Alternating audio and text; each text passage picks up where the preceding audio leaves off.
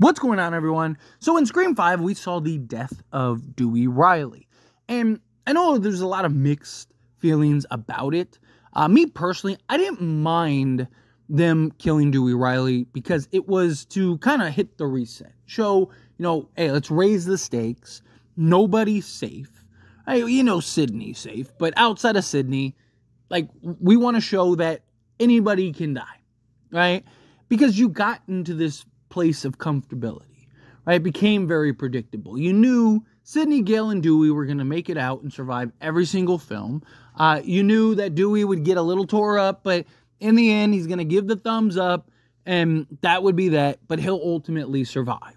And then, you go into Scream 5 with the, are they really going to do it? Are they not going to do it? And then they took him out, right? And the whole point was, again, to establish that sense of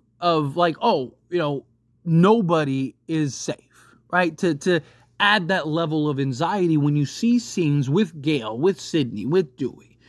And you get into Scream 6, and it's like, okay, well, now you have Kirby, now you have Gale. Are they going to kill Gale? Are they going to, what's going to happen with Gale? How are they going to approach this? Yada, yada, right? And then, lo and behold, Gale doesn't die. Not only did Gale not die, but literally nobody died. Nobody. And that's where my frustration lies. Because I understand and I'll buy in if you want to take out a significant character, right? You kill Dewey and that is kind of your way of saying hey, you know what? Nobody's safe. Fine. But you can't do that and then backtrack on that. You can't do that and then just go, we were just joking. Stakes aren't raised anymore. We're just not going to kill anybody in this film, right? The only characters that died was Anika, the Ghostface, and then in the bodega. But no one died. You had no significant buildup.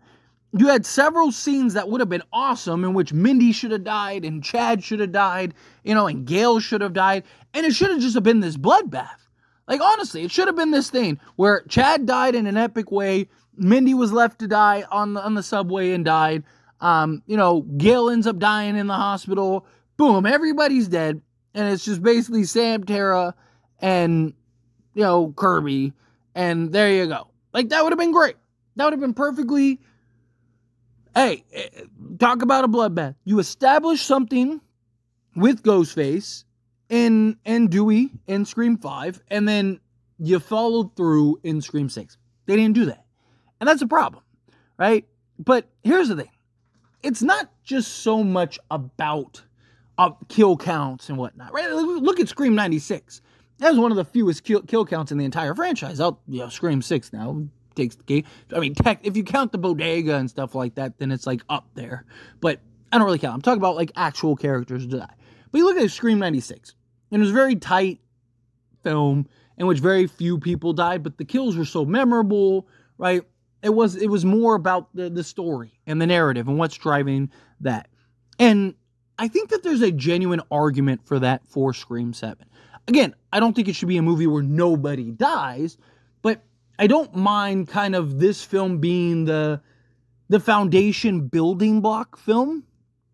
And what I mean by that is, say you have Gale, Sydney, Mark Kincaid, you have Sydney's oldest daughter, which, is supposed to be played by McKenna Grace, but whether it's her or whoever, right?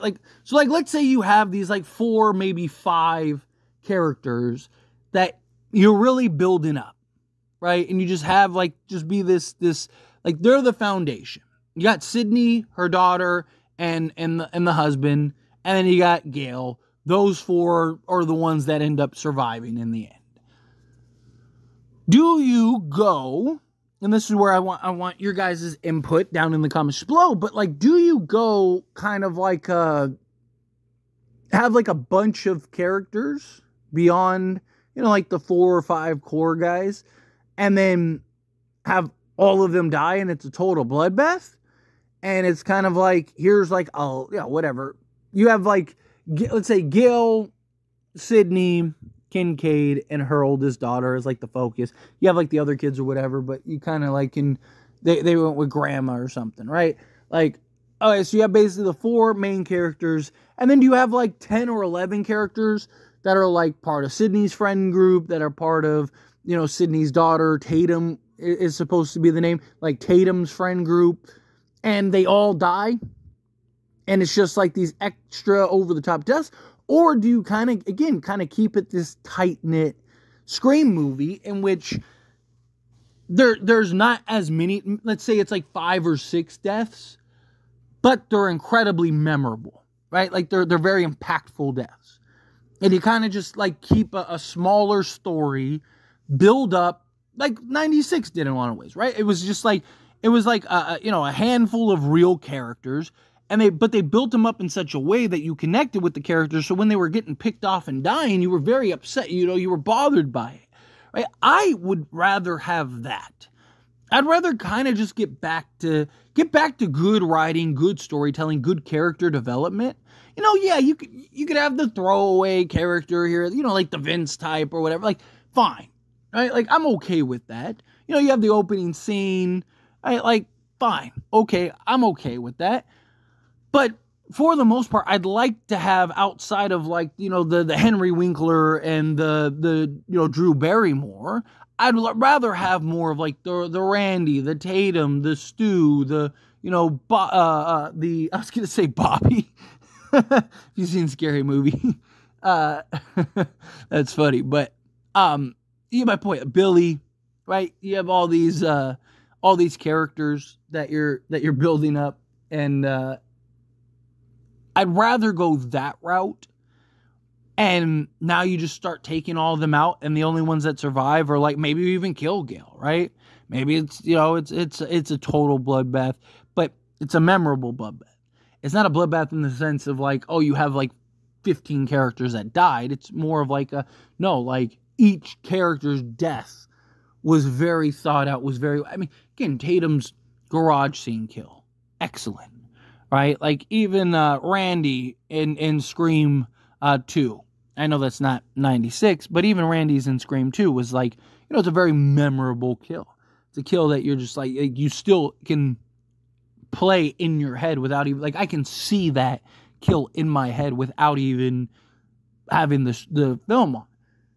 You know, so like you kind of go through those things, and it's like, I'd really like to have I think that's probably the best approach for this film, because then you can really kind of build Sydney and her family, right? Like, you have an opportunity for a real dynamic here.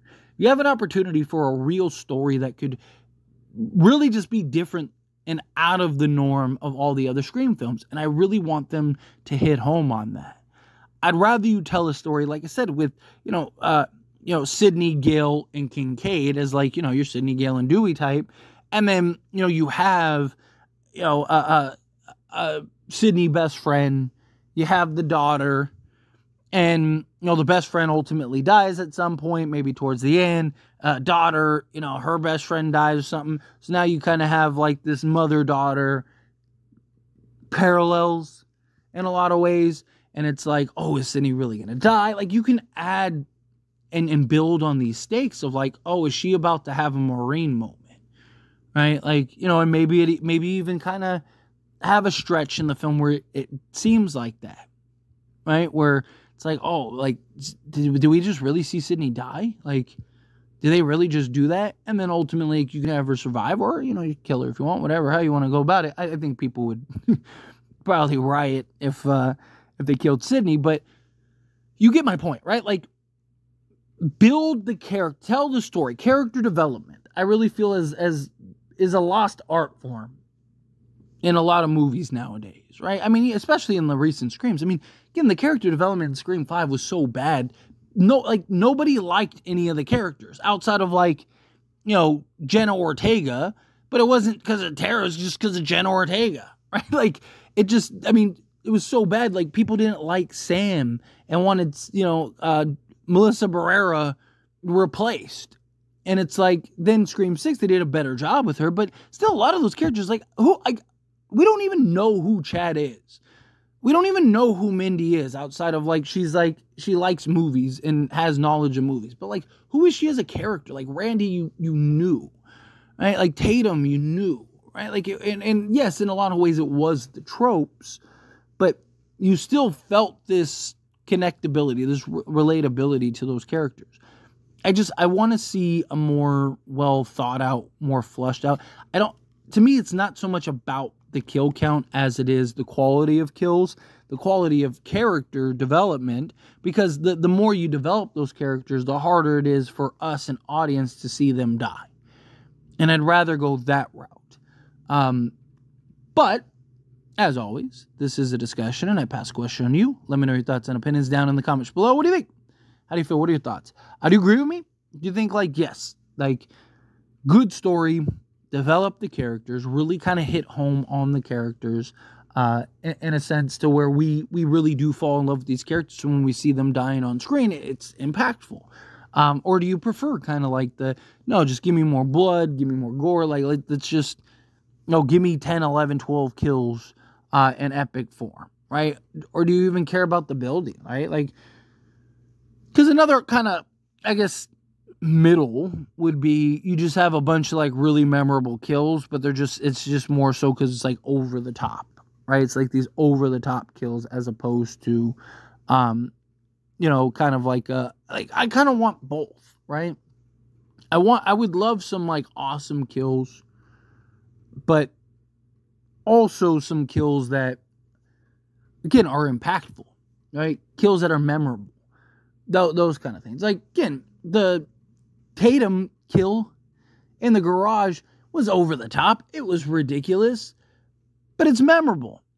It was so good you can look past it, right? Like, you can look past the silliness at times. Like, it's just, and it was a character that so many people were beloved. I mean, so much so, a couple of years ago, people were talking about, like, oh, she should have a twin sister and come back Rose McGowan and whatnot, right? Like, just kind of my thoughts. But anyway, again, I feel whatever yours are, I'd love to hear it. So let me know down in the comments below.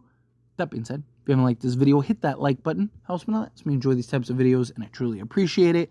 Not subscribe to the channel, hit that subscribe button. Turn on the bell notifications. Appreciate y'all. See you in the next one. Thank you.